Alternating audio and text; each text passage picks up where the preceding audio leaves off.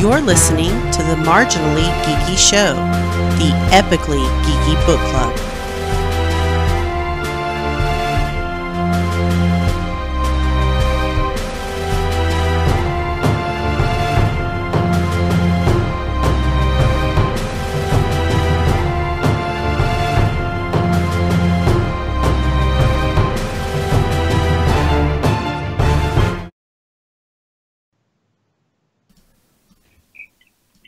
Greetings and welcome to the Marginally Geeky Show, the epically geeky book club. I'm your host for the evening, Eugene Stevens.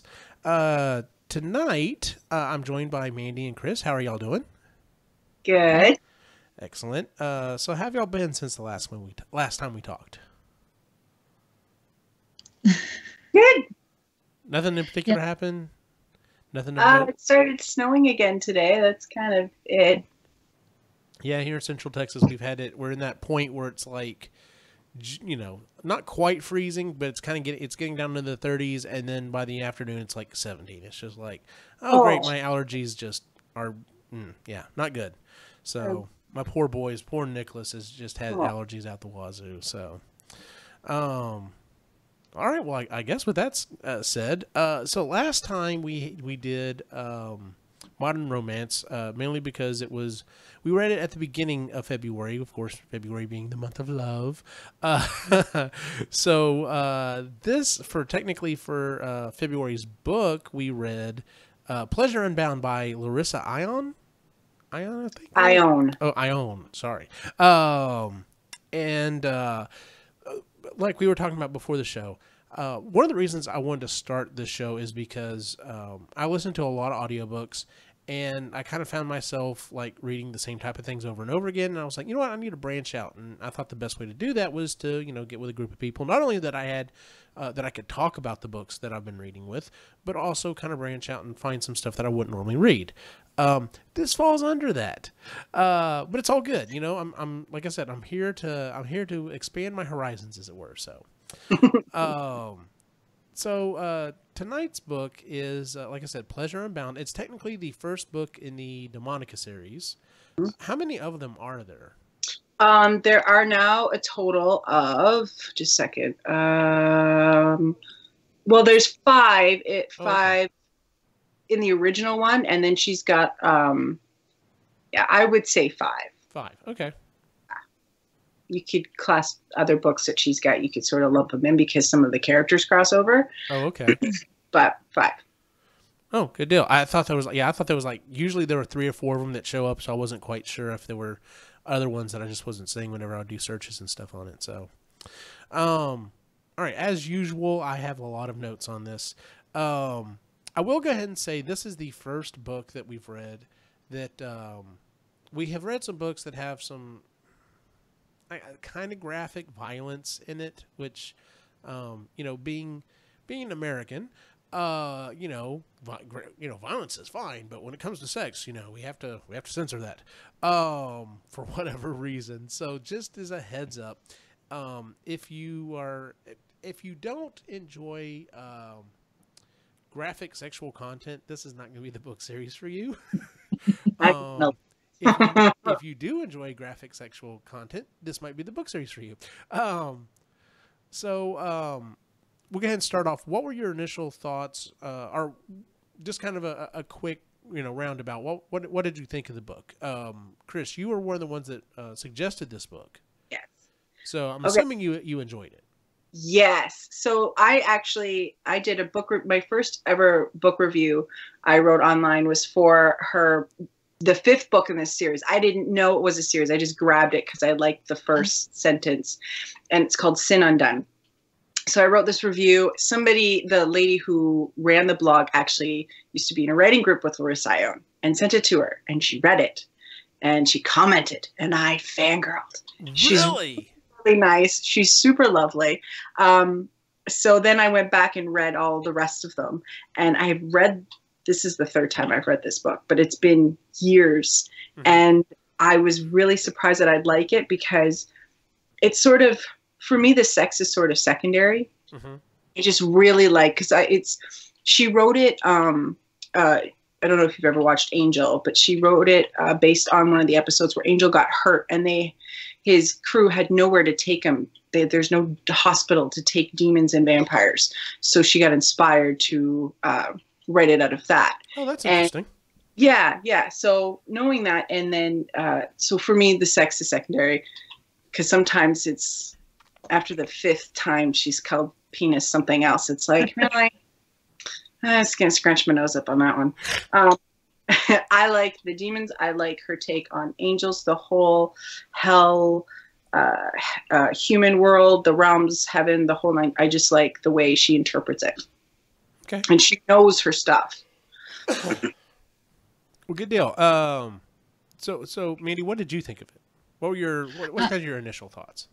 Oh, I liked it. It was fun. I did wonder what number in the series it was, because there was so much backstory. I wondered if we'd picked up like the second book, like when Rogue died and all of that. So I just looked and it was number 1. So I can't imagine when you jumped in at 5, was it just? No, it was really, I didn't know. And then, I didn't feel like I was missing anything. I didn't feel like I was, confused or anything like that, because she does a really good job of integrating other characters, and she's really good at multiple points of view with her books, and making it really fluid, and just referencing things real quick, so that if you're reading along and you forget from book 1 who those characters were or how they relate to each other, she just does a quick explanation. So yeah. But yeah, all those, I mean, they seem like secondary characters, but I can see how their own stories would spawn a different book. So yeah, I liked it. It was fun. It was, I was driving around listening to it with the windows down, and I did at certain points like roll the windows up because I was kind of embarrassed. But no, it moved fast. It was fun. I can't believe you guys listened to audio. I just giggle the whole time if I actually listen to somebody say the right stuff. I don't know. I couldn't do it. Well, you know me. I listen to everything audio-wise. So. I know. You told me you were listening to it. I'm like, oh, God. So, okay. Couple of quick things. So, my initial thoughts. First off, when I started listening to it, I had a bunch of other stuff going on. And normally when I listen to a book, I'll sit there and stop and take notes and, keep going a little while and then stop and take notes. And I didn't have that luxury when I was listening to it. So I was like, okay, I'm just going to listen to it all the way through. And then I'll go back and listen to it again and take notes the second time. Maybe I'll be in a point where I can take notes on it. And I'm glad I did it that way, because you're right, Mandy. Like, I felt like, am I missing something? Because like all of a sudden, like, you're thrown in and there's a lot of stuff going on really fast. And I mean, it does not... it just puts you in the middle of everything, right? And it's not just being thrown into the middle of something. It's being thrown into the middle of something, and then like there's like 5 or 6 characters that all show up with like the first couple of pages, or what would have been the first couple of pages, and I'm just like, man, this is a lot of characters and a lot of stuff going on, and so going back and listening to it the second time, I think it was easier for me to take notes on it. Partially because I had a better idea of some of these characters, and I'm like you, there are some characters that show up and I'm just like, all right, well, that's a side throwaway character, not really good. And then they come back, or they do something, or they become something of more interest later on. And you're just like, wow, they really weren't a side character. They were, they just weren't, this wasn't their time to really, come out and do anything yet. So, I'm trying to decide if I'm going to tell you my thoughts now or save them till later. I'll save them till later. So let's go ahead and get started on it. So, like Kris said, the way I kind of described it in the I guess the preview for the show is that if Twilight is sitting somewhere at about a 5, this isn't like an 11, because it's not just there's werewolves and vampires. There's werewolves and vampires and demons and there's multiple races of demons, and like you said, they talk about heaven and hell and portal. I mean, they're like, this dumps everything into it and just like hits the gas and goes. So she has a glossary at the beginning of her book with all the definitions and stuff. Oh, that would have been helpful. Yeah, that's right. It's how old this book is. Glossary. Nice. That would have been helpful, having an audio version of that. It's a page long. It gets more and more as the books go on. Yeah, I can imagine. So, All right, so the book starts off. I guess our two main characters. Eidolon is a demon. He works to save a baby eater demon, and asks about a scar. Then stops on his own scar, and he stops his own heart before he can answer anything else. Okay, Ian Shade, his brother. Think Aegis. So the Aegis are. I'm telling you, man, it throws a bunch of stuff at you. The Aegis are a group of humans that are kind of a brotherhood that are sworn to kill demons and vampires, or basically anything supernatural. Anything yeah. And they think the Aegis are selling demon parts on the black market. It's about this time a human slayer is wheeled in. She's one of the Aegis, and they argue about helping her, and Eidolon decides to save her. And in the process of figuring out why the hell she's there and this, that, and the other, they start doing some tests, and they figure out very quickly by looking at her organs, she's not completely human. She's a half blood. She's half demon. Wraith, the third brother, is half vampire, and he's basically like, hey, listen, we should kill her. They get into a big argument, and he leaves. And it's at this point we're kind of really introduced to our other main character, the love interest, as it were, Taylor. She's the half-blood. She wakes up, and I put gets drugged, but it's not technically drugged.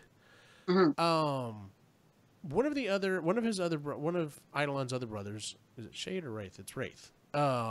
Is able to mess with people's minds, and he basically gets her going sexually, and so she kind of wakes up, and it just is immediately like she wants to jump him. So Eidolon is a Semnus demon, and they talk about this. He has to bond with a female, or basically he's going to go crazy. So at a certain point in his maturity of his species, which there's only male versions, they have to bond with someone, or basically they just like rape everything that's in sight, and lose all of their, more higher level thinking. They just become this monster essentially. So anyway, Wraith puts the sex fantasy into Taylor's mind with Eidolon's image, and they have sex. We're going to put it mildly, but he's not able to get her off. And she realizes that it's not a dream. She kind of is in like this dreamlike state. She realizes it's not a dream, and then she becomes sedated. All right, I put a note on here. So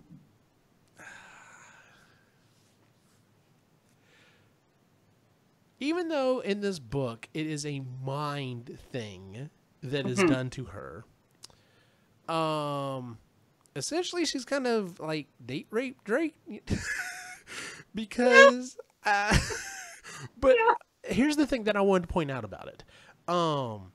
What I find interesting about this book and other books in this type of genre is that if we were to carry these actions out into the real world, it'd go a lot different. But because we know they're going to most likely, I'm not going to say always, we know they're most likely going to end up together, it's okay. It's sexy. But yeah, I'm just reading this and I'm going, wow. Yeah, that's not how that would work. No, granted, I don't want to be that guy that's able to bend reality so that there are demons and werewolves and vampires and all this other stuff, but this is the one little picky thing that gets me. I'm not going to be that guy. So anyway, so back to the story. So well, you know what? Actually, let me get and stop there. So at this point, like I said, like we talked about, there's a lot of stuff going on. They throw a lot of stuff at us. Thoughts up to this point, or thoughts about the scene, as it were? Was it a good scene? I think the first time I read it, because it happens like so quickly in the book, I was like, all right, well, she's not screwing around. I guess we're just jumping right into it. Right. And I think because I'd already read that other book before I sort of accepted the scene as it was, and it wasn't. It rides that line. Is it rapish? Is it consensual? Because it's part of their species, right? Like each brother's got something to help with wooing females or whatever to try to seduce them. So that's his. It's not very. I mean, it's not. He's a demon. So it's not like he's he's supposed to be an asshole. And he is. He's of the three brothers, he's the biggest douche. And they explain that even more so when they start talking about like the stuff that Eidolon does to cover up for him or whatever. So they do. So, any thoughts you wanted to throw in there, Mandy? No, I mean it's not terribly ethical of a doctor to. There's that too. But yeah, I mean, suspension of disbelief for everything else that's going on, and really for demon behavior, it's pretty tame. So right. Okay, yeah. So, that is not what I wanted. All right, so at this point, we have a flashback, and we're shown how Taylor gets to this point.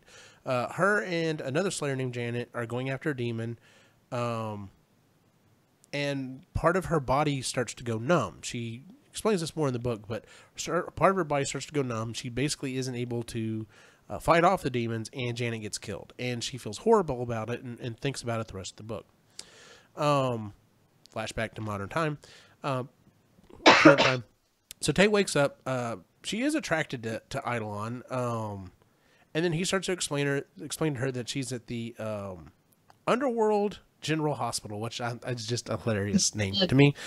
And she can't attack him because there's an anti-violence spell on the hospital. E takes this ring that she has as payment, which was given to her by her mother. More about that later. And ask her about her parents, and she won't say anything about it. All she basically says is she doesn't, she didn't know her father. That's about the only thing he can get out of her.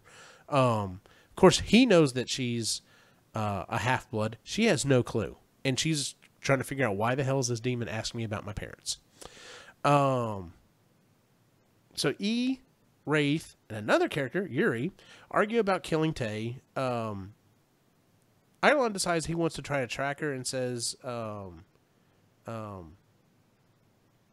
her demon DNA is slowly but surely taking over. So he wants to basically let her go, track her, and try to use her to get back at the Aegis. So he discharges her. Shade and E, his brother, get into this argument, and he ends up taking her to the car. And they're going to go check on Nancy. Nancy is a vampire nurse who has not shown up for a couple of days. So they're like, well, we're going to stop by, see what's going on with Nancy. She hasn't shown up. Not good. It's at this point we switch over to another character. And this was one of the other things that we talked a little bit at the beginning there. They throw a lot of characters at you. And like I said, a lot of them to me at first seem like they're side characters or characters that I don't know if anything else is going to go on. So the first time I listened to the book, I didn't really pay too much attention to him. And then I came back and I was like, oh, wait a minute, that was the same character they were talking about before. Case in point, Jim. Jim is a half demon. She's volunteering to hand out, boy, the autocorrect on my phone is horrible.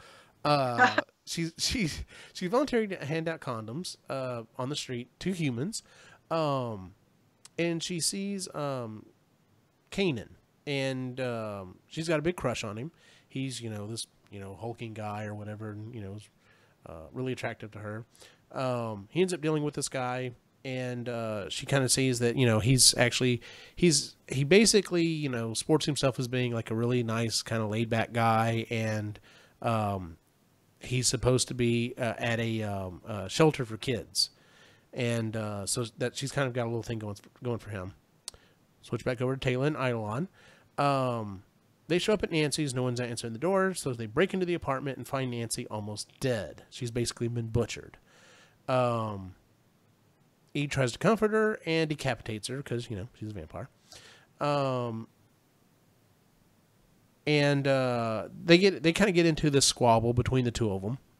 And they don't realize these demons coming in that are they basically eat the dead. And they have a little confrontation with them. They end up finding this portal. They have to fight more demons. And it's at this point that Eidolon decides he's going to take Taylor home. We get a little side comment about with Shade and Wraith, and they're talking about Eidolon's change. So we already kind of mentioned it before. Eidolon has a certain amount of time. He's almost up on his time. To where if he doesn't find a mate, he's going to basically turn into this, monstrous demon and lose his mind and everything else. So, Eidolon takes Tay to her home, to her place. They find the ferret that's destroyed the couch. Yeah, Eidolon goes in for a kiss. She stabs him in the neck.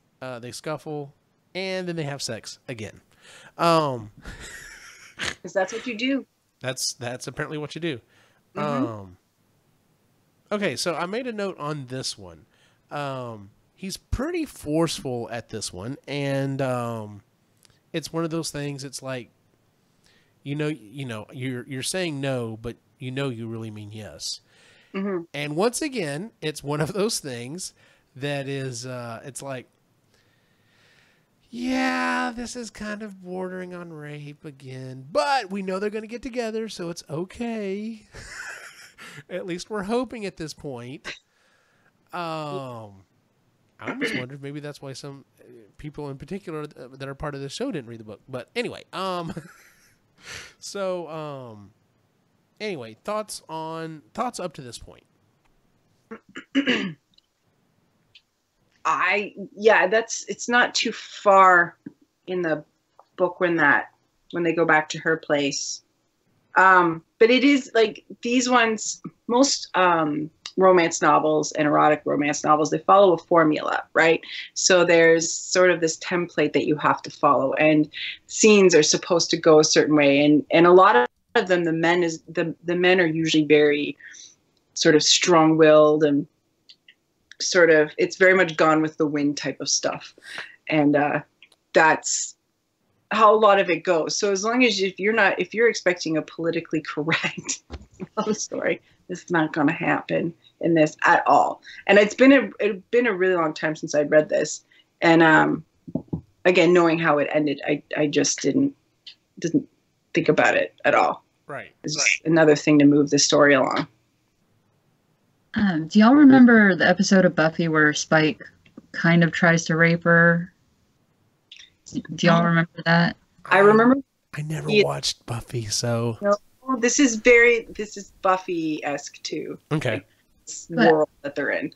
Like that episode makes a lot of people understandably uncomfortable, but I heard someone make the argument that like Spike and Buffy's entire relationship is built on like physicality and fighting.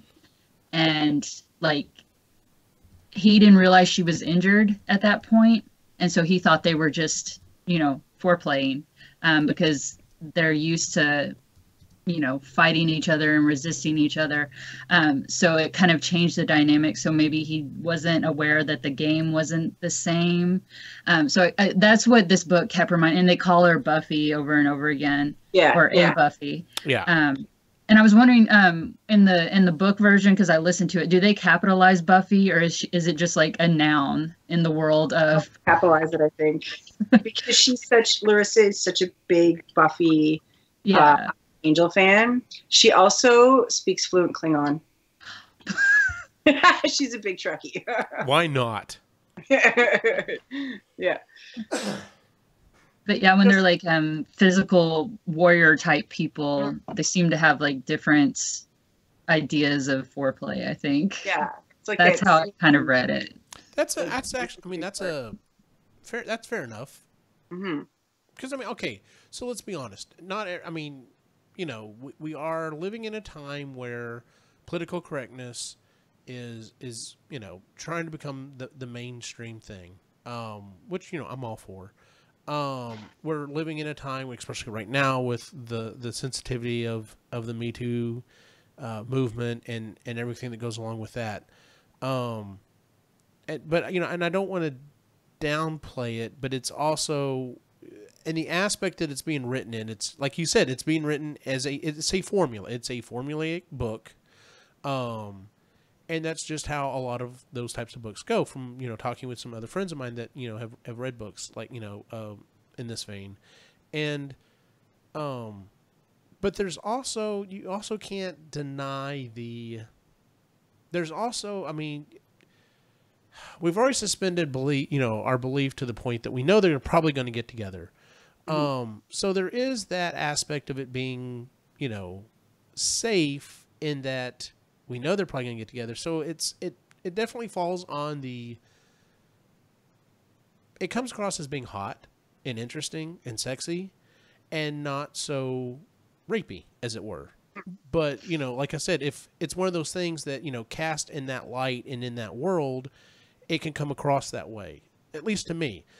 You know, looking at it in, you know, cold hard daylight, it's like, whoa, this is not cool, dude. But so, yeah, it's one of those things. It's like, you know, in the realm of the story in the book, it is what it is. So, yeah, it's a very kill or be killed world. So it's they're like what Mandy said, they're very physical with each other. So it would make sense that they're physical like that when they're, you know, having sex. Yeah. And I mean, thinking about it now, I mean, she's definitely not, she's not a weakling by any means. She can hold her own, and she's an awesome killer. So you still have to kind of keep in your mind that even she though can defend herself. Exactly, like if she really wanted to, you know, she might be saying no at first. If she really didn't want this to happen, she probably could just go and like kill him. Oh yeah, and be done she with could it, so. for sure. Yeah. So, all right. So I have to point this out because it is, and I've got to point out something else that's funny as well. So at this point, she still cannot orgasm. And they talk about it a little bit, and she really won't say why she's not able to orgasm. It's just that, you know, she has this mental block or whatever. And I think it was at this point, or it was shortly after this point, that I messaged Kris, and I said, I have a theory. Yeah, you did. Yeah. I said, I know you're the only one that's definitely reading this book, so I don't want to just put it out to everyone else because I don't want to give anything away. I said, but my theory is, eventually at the end of the book, they're going to have sex, and she's finally going to orgasm, and then that's going to be what kind of gets them together. And I said, that's my theory. And she didn't, you know, Kris said, well, you know, I don't remember. I've got to reread it, but okay. And I'm just like, all right, well, we'll just see how that plays out. Needless to say, I was wrong. So, yeah. Oh, and at this point, after they have this talk, you know, she basically reaches underneath the pillow, grabs a pipe that she is hiding there, and knocks him out with the pipe. So, you know, as people do. So we flash back over to Jim. She checks and sees that her parents are gone. They've been taken because they want her to basically start cutting up these other demons. So, yes, there is this side plot. At this point, it's a side plot. To, you know, where these people are capturing demons and cutting them up and selling their organs on the black market. And they want her to be in on this to help them out with this. So Tay chains up E, leaves, and she heads to the Aegis HQ, where she walks in on Kynan and Lori, his wife, having sex. Yeah. Very brief sex scene. And she's basically just like standing there. She's just like, well, just stand here until they're done. As one does. And tells them about her partner dying, her getting healed at the demon hospital, but she completely leaves out Eidolon for some reason. She's not sure why she's left out his name in this whole thing and everything that's going on with him, but she does. We're introduced to another character named Jagger. He comes in. He's Taylor's rival. He has a puncture wound on his neck, and basically they give her a tracker that they want her to put on Eidolon. They're basically like, look, he said, you know, if you need to contact him, you can. We want you to put this tracker on him so we can track him down, find out where this hospital is, and go destroy it. So she goes back home. He's still in the bed. He's actually petting the ferret. Tells him about watching a demon kill her mother in front of her. and then tells her about this club where his brother was killed and was possibly by her. Needless to say, doesn't really sit well. Then Taylor has an episode. Her body starts to go numb again. She basically kind of falls or passes out. He manages to move the chains over to where he can get the key. He holds her and he's comforting her, and he tells her he's waiting for blood samples to come back, but you're half demon. And of course that doesn't sit well with her. So Eidolon leaves and he goes to look for Jim. She sees him, leaves outside. Jim knows that Tay is a demon as well, so she knows that she's part demon. He's pretty sure she's part demon. She's the only one that doesn't know at this point. She thinks about it, thinks it might be true. It kind of, fills in some odd puzzle pieces in her life that she never could really quite explain, and is like, kind of, she's mainly pissed off the fact that this demon's come in and he's able to, vex her in a way that no one else has been able to do so, and, get her hot and bothered. And then now he drops this bomb on her and she's just like, what the hell am I getting into? That asshole. So anyway, Jim's been following Taylor for years, tells E about her parents, sees Taylor in the, okay. So at this point, she's telling, E about Taylor's parents, saying that, she saw him or whatever. He has this kind of thing come over him, and he sees Taylor in her and basically kind of starts going after her in the car, and then realizes, oh, hey, it's not really Taylor. And tells her, hey, drive me to the hospital. I need a blood infusion to hopefully kind of cause this changing effect to die down a little bit. So we go to another scene. There's these two werewolves, Luke and his mate. They're locked up because it's the full moon, and they start having sex as werewolves, as one would do. These dudes break in and basically kill her. They capture her. He escapes, and he hears them telling them that, they don't want to kill him. They want to capture him and keep him alive. So he manages to kind of escape. Taylor goes out hunting, kills a demon, attacks a junkie. Kynan shows up, and she kind of runs off. The transfusion does work for E. Luke comes in. He's in bad shape. He tells E that the Aegis, killed his mate. They smelled like apes, which is a very specific thing, and that they want him alive. So at this point, we start to get, this hunting of demons for their body parts is not so much as, it was kind of started off as just being this whole side thing, and now it's starting to really mix in there. There's more to this. Because they're actually starting to attack people from the hospital as well. So, let's see. Kynan shows up at Taylor's house the next morning, tells her he's lost 2 werewolves during the hunt. Jagger calls later, says that he has the doctor. And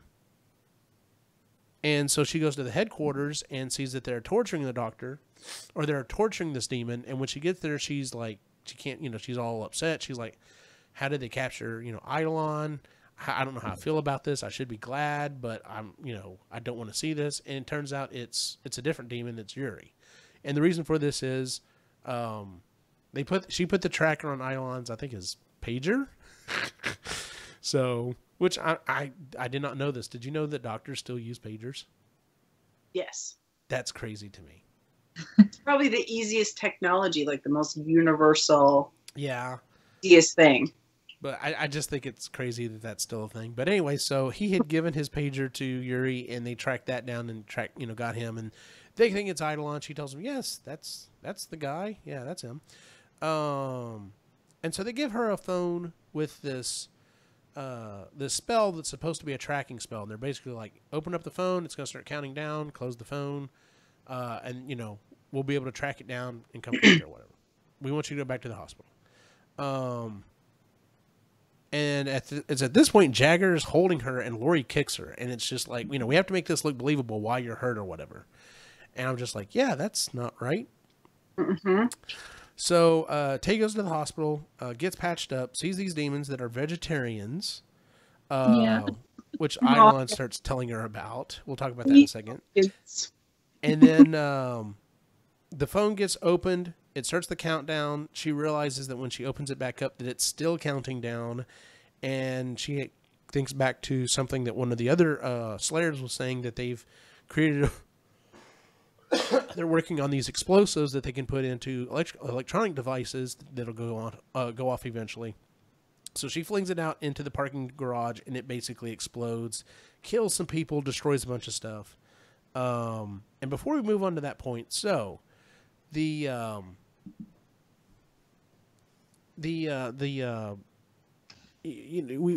to the point where it's like, oh, okay, so there's something more to these demons anyway. First off, they keep pointing out the fact that these demons have a hospital, which is like, what? Y'all are demons. Y'all are supposed to be, merciless and just, killers and this, that, and the other, but you're actually helping people, and this doesn't seem right. So maybe there's something more to it. And then we're introduced to these demons that are basically vegetarians, or like, at one point they talk about a race of demons that like comes out at Halloween and just literally eats pumpkins, and that's all they do. So, thoughts up to this point? That was one of my favorite parts, because Taylor was like, yeah, they come out at Halloween, and she's about to say, and they eat children. He's like, no, they eat vegetables. And there's the little one with the broken leg, and that's just, that's so cute. Yeah. Yeah, I liked that part. It was like, oh, hey, listen, they're not all just, they're all monsters, as it were. So, Ireland wants to kill Tay at this point, but he can't. She realizes that she means nothing to the Ages. Duh. And so he decides to take her to her place to get her stuff. So they walk in on her place. There are two Slayers there. They're like, oh, hey, we thought you were dead. And yeah, so you're alive. That's great. And then try to kill her. They get into this big fight. And then they do end up telling him that Jagger gave the order to kill her. And then he ends up killing him off. So, or ends up killing one of them and lets one of them survive. Let's see here. Calls Jagger to come get other. Okay, so she calls Jagger, is telling him, look, come get the other guy. I know I know you were the one that told, put the hit out for me. So she grabs her weasel. Sorry, it's a joke. Grabs the weasel and some clothes and heads to E's house. And she tells him, she's turning into a demon, but Shade, might be able to help out. She finds the Demonica book. This is interesting. Which is the Demon Bible. And it says Satan created demons, and like humans, they can choose to be good or evil, and that Earth is actually hell. So it's kind of an interesting thing. It's like, number one, I liked the idea of this Demon Bible. And it's like, hey, by the way, so y'all have the book of what God said happened. We kind of had the book that had the other guy's, opinion. So, which was very interesting. Which, I'm glad that, because whenever I saw that the name of the series was Demonica, I was like, where's that coming from? I'm sure that'll show up somewhere in the book. And then when this showed up, I'm like, oh, there you go. Yeah. So she's, she's basically being schooled. Everything she's been taught up to this point, that all demons are bad and they need to be killed, as soon as you see them, just, freaking kill them. And she's learning that, hey, they can actually be good or evil, and there's different kinds, and this and the other. So, her entire world is basically just being rocked at this point. He tells her, she asks him to hold her. They start to have sex again. She resists. He has to release and ask to go to the hospital. She relents, and then tries to make her get off again. Still can't get that to work. And it's at this point we get the information as to what her mental block is. And this is where it gets horrific. She talks about how after her mom died, foster dad tried to rape her. She didn't kill him, but she's pretty sure someone else in the house did. And that's at that point she's living on the streets. So we get a little bit more and we're like, oh, okay. So she's kind of got a mental block about that. That's understandable. We get this side thing about E summoning this vampire high council via a portal, and he has to pay for Wraith's crime. So basically, his brother, half brother, I guess you'd say, but brother Wraith is a vampire. They're only allowed to kill so many people. He keeps going over his limit, and for whatever reason, instead of punishing Wraith, he comes in and takes the punishment, and they just like brutalize him. He shows back up. She's taking care of him. She has to call Shade in to come in and help. She's like, what the hell happened to him? And he explains what's going on. And what's funny is every time the brothers show up and something's happened to Eidolon, they're like, what did you do? Yeah. They immediately look at her and blame her. It's immediately, what did you do to my brother? So, which I thought is hilarious because, I mean, in the real world, that's kind of how it would work anyway. It would be like, you'd always take the side of the person you know. So it's like, what did you do to that person? So, yeah. Let's see here. So, Jim goes to Taylor's apartment. She has to hide in the closet while the Slayers come back at the room. E shows back up. Like I said, we go through the whole thing. Jim calls the next morning, meets E at the hospital. She's being pressured by her parents' kidnappers. They figure out Paige, a nurse, has been helping harvest organs. Eidolon returns home. They have breakfast. She gives him a blowjob. They have sex. They try different positions. Still can't get her off. I'm going through this for a specific reason. And then we get the real reason why she's not able to orgasm. And it's because she watched what's called a soul shredder demon rape her mom. And the reason why this is so troubling to her is because it appears to her that her mom was actually enjoying it. And Eidolon's like, no, that's what the soul shredder does. The soul shredder, messes with your mind and does everything they possibly can. And, to screw with people or whatever. So, and it's at this point, she has the mental breakthrough and, she's good to go. So I was wrong. I thought, like I said, I knew this was going to happen. I thought it was going to be, at the climax of the book. Yes, it happened much earlier. So I was like, I'm sitting there reading it and go, well, damn, I was wrong about that. Anyway, so the next morning he transforms into a soul shredder when she wakes up, attacks her, but she basically knocks him out or whatever. She's trying to figure out what the hell's going on. Calls Shade again. Once again, Shade shows up. What the hell did you do, my brother? Kind of that running joke there. And they end up figuring out, the reason why he turned into a soul shredder is because that's what her father was. And it's at this point she runs off to the warehouse. She meets Jim, and Jim tells her that I'm your sister, which doesn't sit well. She doesn't really care for that.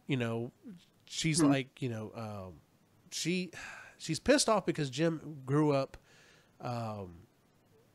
She grew up with like a demon family. She's like, they were loving for demons, but they were still demons, and she never could, live up to what they wanted her to be. Yeah. And that they talk about this later in the book, and she actually idolizes Taylor for actually having somewhat of a relationship with their mother, who she never really got to know. But it's this usual thing of these sisters, coming to blows and are pissed off at each other. So they go back to Eidolon's place. Previously, they had talked to Paige. They figured out what was going on.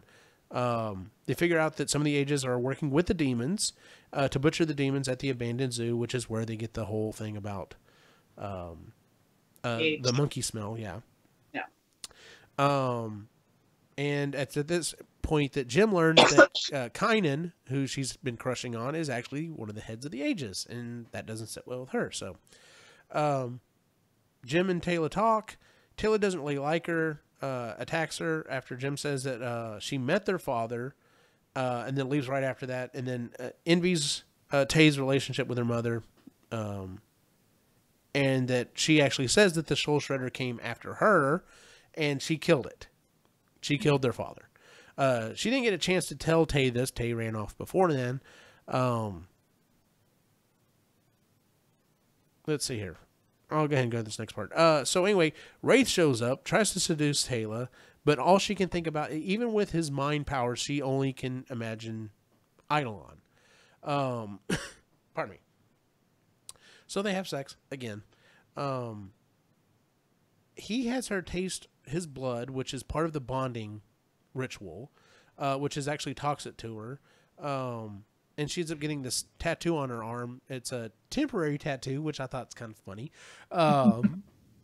And she basically, he tells her, you've got a certain amount of time to decide if you definitely want to mate with me. And if you don't, it'll go away or whatever. So, and she asks about his change. He's like, she said she don't want to bond with him.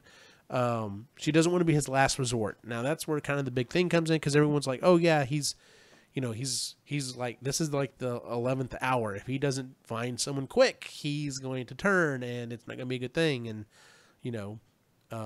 he's apparently choosing you, and she takes that as, well, I don't want to be, oh, hey, I get with someone. Guess it should be you. So, any thoughts up to this point? Trying to remember. I just finished this book just before we got on, so now I'm trying to remember it. Yeah, so this book is very busy. A lot's happened all the time. Like, so the whole thing, there's no lulls. There's no, unless sometimes she's got some books that it's like 4 pages. You're like, okay, you wrap it up, move on. I get it. They're doing it.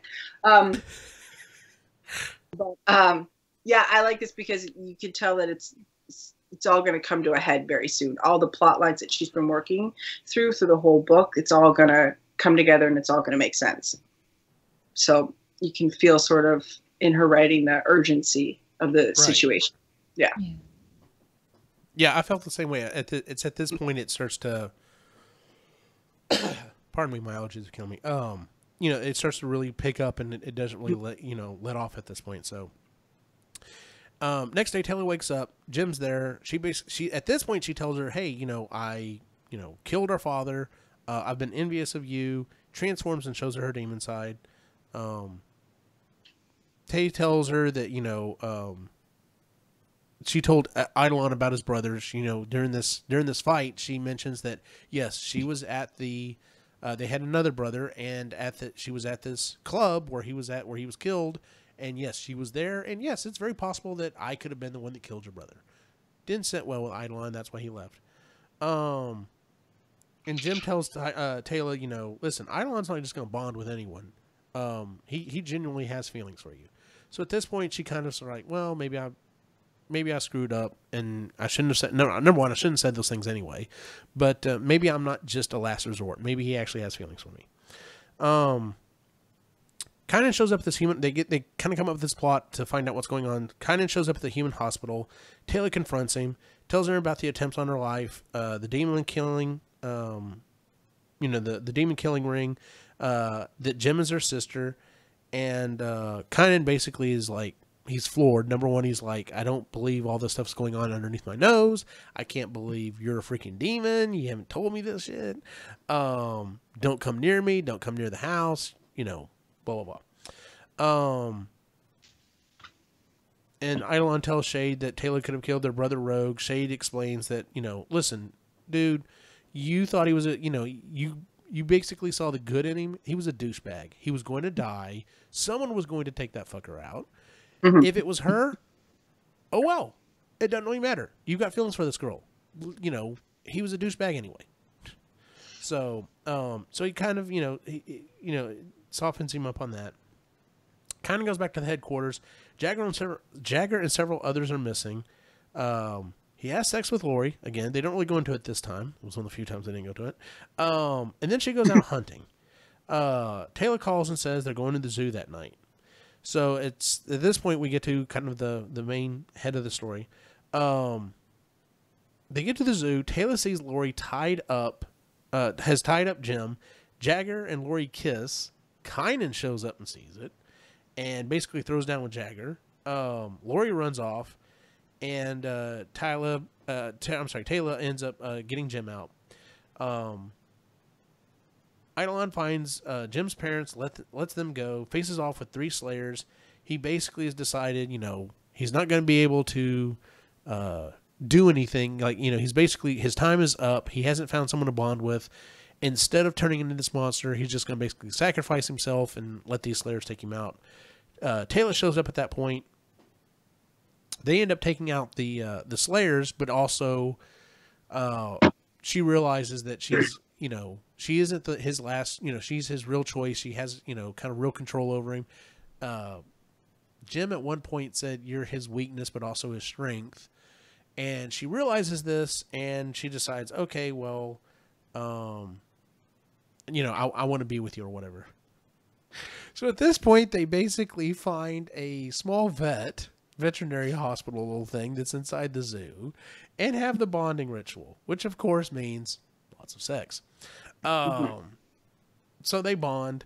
And of course, this is where I thought, going back to our earlier thing about her not being able to orgasm, I thought that was going to happen, but whatever.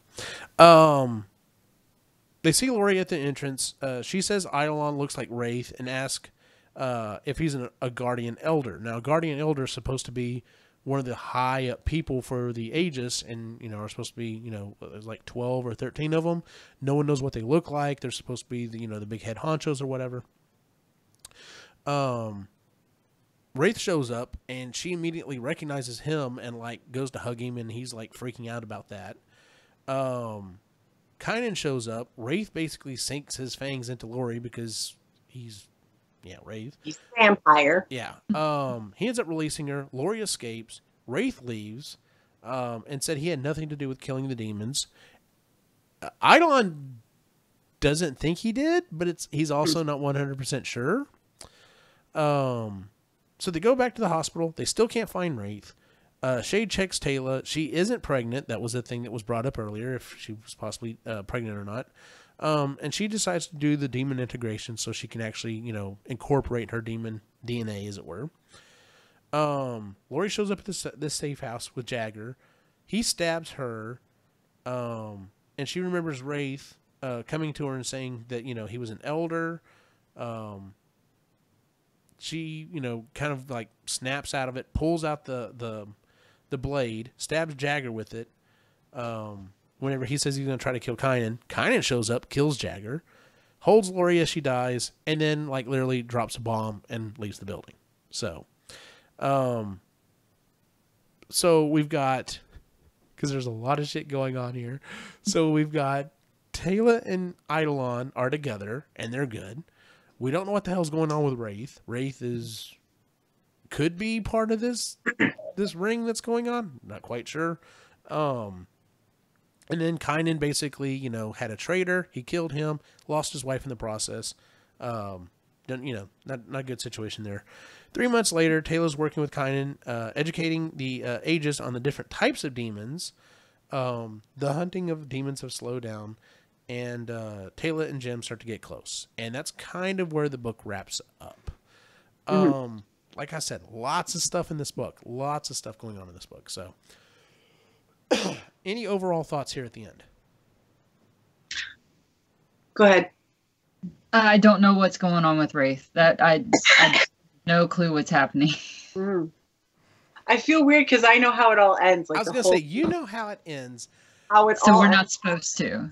Yeah. Okay. Yeah, not right now. No. Okay. He has his own story, so it comes out later. Yeah. Like, did I miss something? Or was he the one who has the torture background where that's why he won't touch human women? Okay. Yeah. Okay. He was tortured till he was 20. Yeah, till his brothers found him. Yeah. I like it. I liked reading it again. I was like, oh yeah, now I know why. And I had the whole series, and her other series too. And I gave them all to my best friend because she started reading them too. And then when I found out we were reading this book, I had to go over and be like, I need to borrow this back again.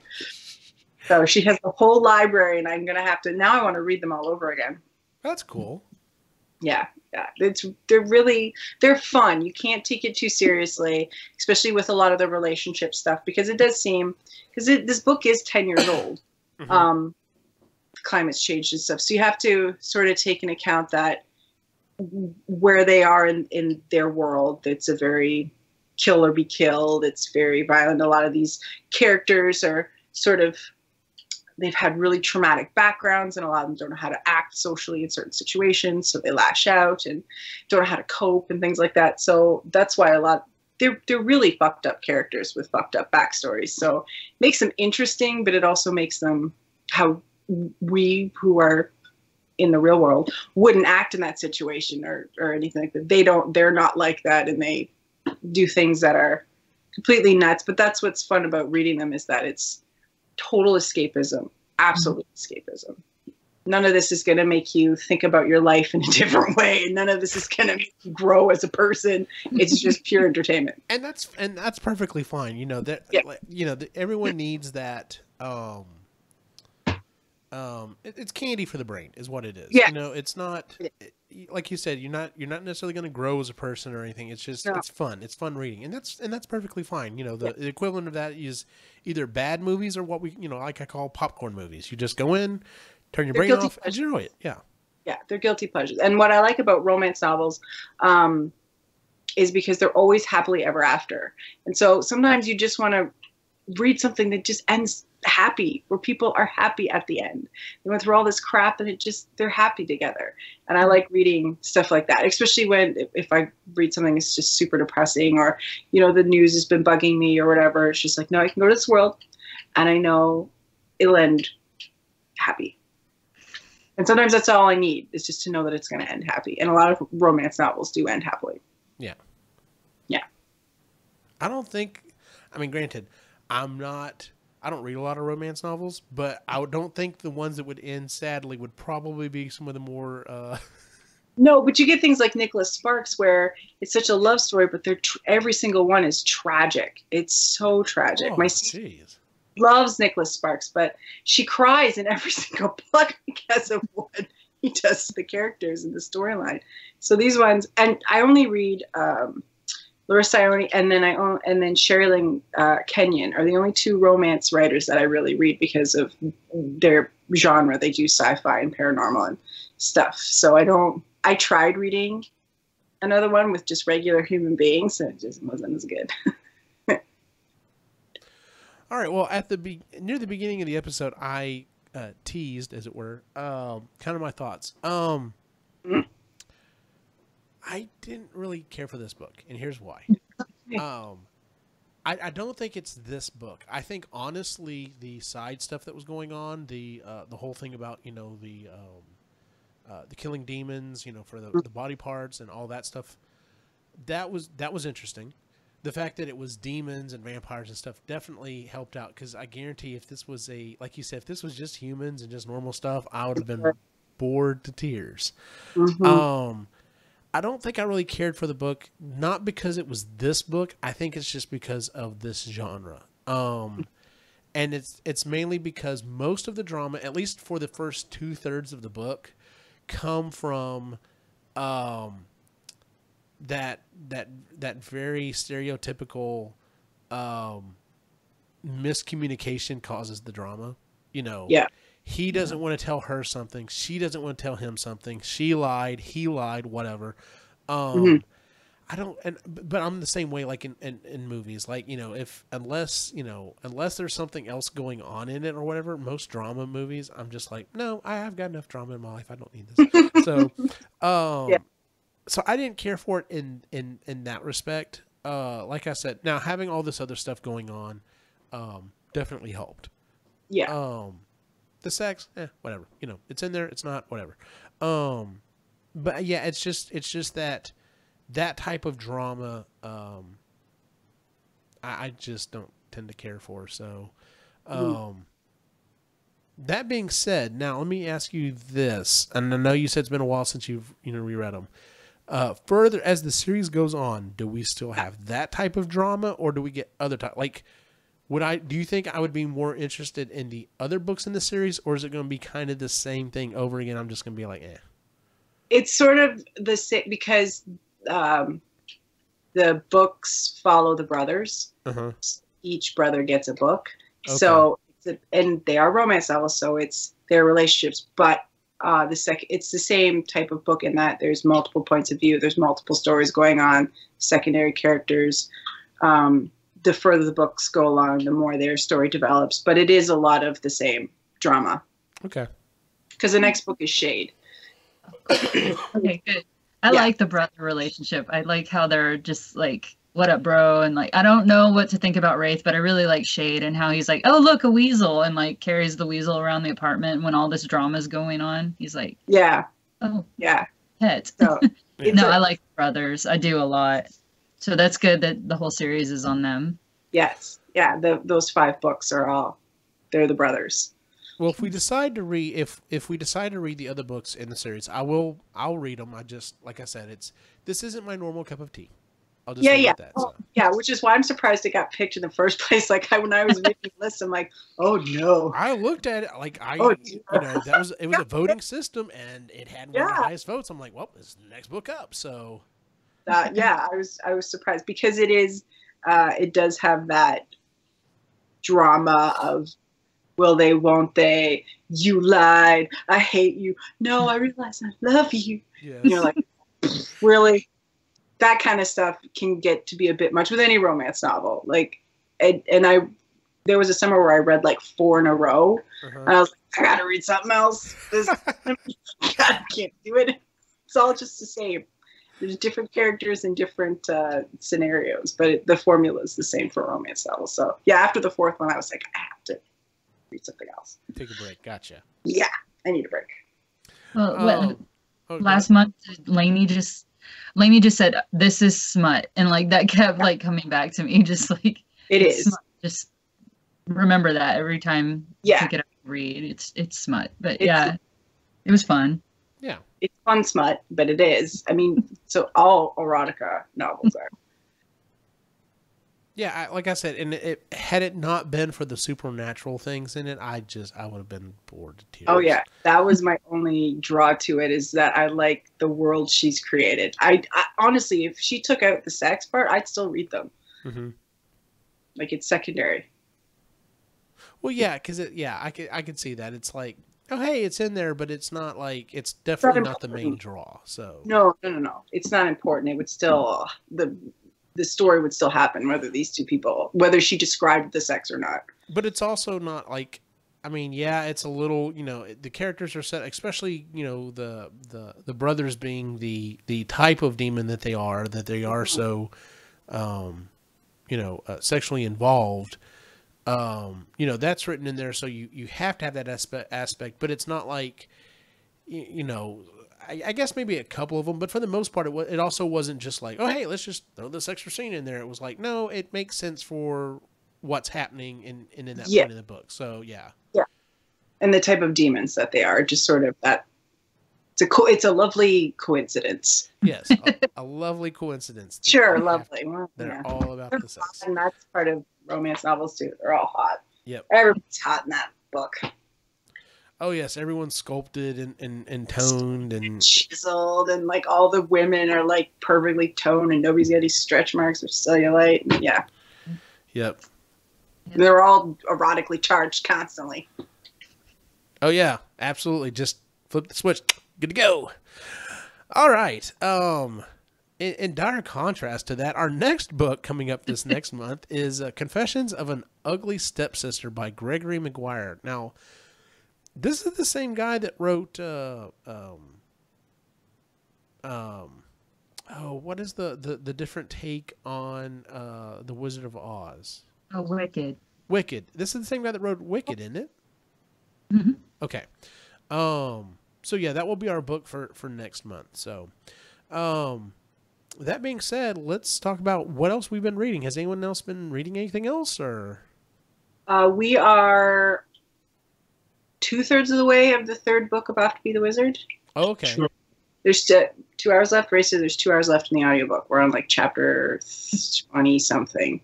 So I think they Unwelcome Quest. Yes. Okay. Yeah. So I gotta be honest, so this is not my favorite one of the series. I'm not a big fan of this one. And I'm having a hard time wanting to get through it. I can understand that. I can see that one, because this one's definitely kind of a sidestep from what the other two were. So yeah, Quinn thinks it's freaking hilarious. So the kid's cracking up in the back seat of the car. Oh, what's his name? Tyler. Tyler. Yeah. I love Tyler in this book. So, yes. Yeah. Yes. Tyler, Are you kidding me? This is the worst writing ever. Yeah. How cliche can you be? Yeah, no, It's just lazy. yeah, that exactly. Yeah, yeah. Have you been reading anything else, Mandy? We just finished Nickel and Dimed for a book club I'm in at the library. Mm-hmm. And that's an oldie, but it still holds up. And then we're doing, what is this called? I know nothing about this. The Last Telegram. That's the next book club book. And then I read The Sound of a Wild Snail Eating, which is just this it's exactly what it says in the title. It's really just like this meditative book about snails. Like she's bedbound. She's bedbound with an illness for months, and someone puts a snail in her room, and she just like observes the snail because she can't do anything else. And it's just really, it slows you down and resets you a little. Okay. That's different. So like I said, I've had a lot of stuff going on, and because I had to read this one twice or listen to it twice to be able to get the notes and stuff for it, I'm almost done with next month's book already. I'm almost done with Confessions of an Ugly Stepsister, but I needed something to kind of fill the time between that and starting this one. So I actually went back and reread Ready Player One, considering the movie's about to come out. And there was actually kind of a discussion on it in the back channel here today. They released some movie posters for it. I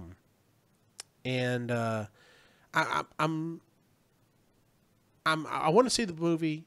I'm excited for the movie. I don't think it's going to be anything like the book, but and for what it is, I'm just going to let it be what it is. And I'm sure it'll be one of those movies that I'll be like, hey, did you like that movie? You thought it was pretty good? You got to check out the book, because the book's like a billion times better. So, my biggest thing about it is this will be the third thing that Steven Spielberg has either directed or produced that is not original content. Content that I've enjoyed that I did not like his take on it. I am not a fan of the Bayformer movies. I don't like what they've done with the Transformer movies. I loved War of the Worlds. In fact, it's probably one of my... It's the first book I ever really fell in love with. Like, I read it in 4th grade. I loved that book, and I did not like the movie adaptation he did of it. And it had nothing to do with Tom Cruise. I think Tom Cruise is a fine actor. I don't think he was the problem with it. I think it was the adaptation they did of it, and I didn't care for it. And now I'm coming up to this third one. I'm just like, I love this book, and I love Steven Spielberg, and this should be peanut butter and chocolate, but I'm afraid it's not going to be. So yeah. It may just be, okay peanut butter and chocolate together, but it's not going to be that, giant Reese's cup that I'm hoping for. Yeah. So. No, that Logan's like, I'm going to hate it. I don't want to watch it. Like, we just chill, woman. Like, just let it be what it is. Yeah. Yeah. Ray and I are like, we have to just go in with it, completely forgetting what happened in the book. Like, we haven't read the book. We're just watching this with fresh eyes. Yeah. Otherwise, I'm going to hate it. I'm going to immediately hate it if I don't do that. Yeah. As long as, I'll be honest, as long as it's better than the adaptations of Abraham Lincoln and Pride and Prejudice and Zombies, I'll be okay. As long as it's got to be. It has to be. Has to be better than those. Yes. But I'm sure it definitely won't be. It won't be that adaptation like we got in The Martian, because The Martian was like. Oh, it was so good. That was really. That was a great adaptation. So. Yeah. What's funny is I didn't used to be that guy that was oh, I've read the book and the movie's coming out and I'm really worried about it. I didn't used to be that guy because I didn't used to do all that reading, and now I've become that guy because these books that I've read, I'm like, oh, there's a movie. I hope it's good. So. Yeah, I understand that guy now. So, that is it for our show, ladies and gentlemen. If you would, please give us a 5-star rating on iTunes, Stitcher, or Google Play, wherever you listen to the show. We do the show once a month on Wednesday nights, usually on YouTube. We do it live. You can join us in the chat room. I've changed up my streaming situation here, so it's gotten a lot better, which was the comments in the chat room. So, you can also check out the other shows. We have the Epically Geeky Show. We're doing an episode this coming Sunday talking about the media that we really should have watched by now or seen by now. We just haven't, so it should be a fun show. And then sometime or another, we may end up getting another epic rhythm and brews from Laney, but we'll see. You can find us at epicallygeeky.com. You can also find us on YouTube, Instagram, Facebook, Twitter at epicallygeeky. Where can we find you online, Mandy? Oh, Twitter at Mandy Jo Shelton. Kris, where can we find you online? On Instagram at Cedar Birch Cottage. We are going to be documenting our renovations and our minimalist lifestyle. So if you want to check that out, that's what we've done. Awesome. And as always, you can find my individual wacky adventure online at Optimus Gene on Facebook, Instagram, and Twitter. For everyone on the site, have a good night.